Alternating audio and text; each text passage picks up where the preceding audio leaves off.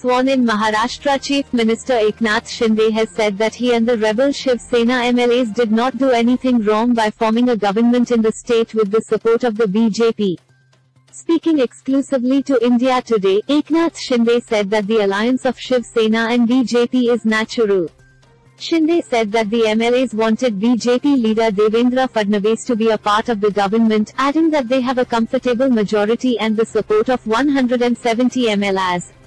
The Maharashtra CM said, "Leaders moved from opposition to ruling party, but we left the ruling party to carry forward the Hindutva ideology of Balasaheb Thackeray."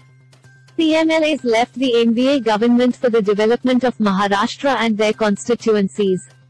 When asked about the induction of Devendra Fadnavis as Deputy CM, Shinde said, "I had no idea about this."